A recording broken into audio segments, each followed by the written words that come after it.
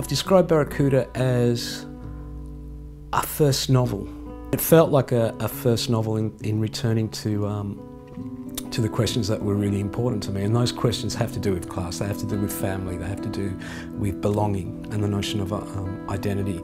So these were all these little creeks running into this story.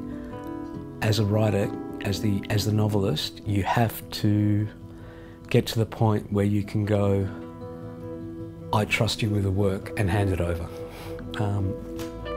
Because, and this comes from my love of cinema, that you realise that it's not the same medium.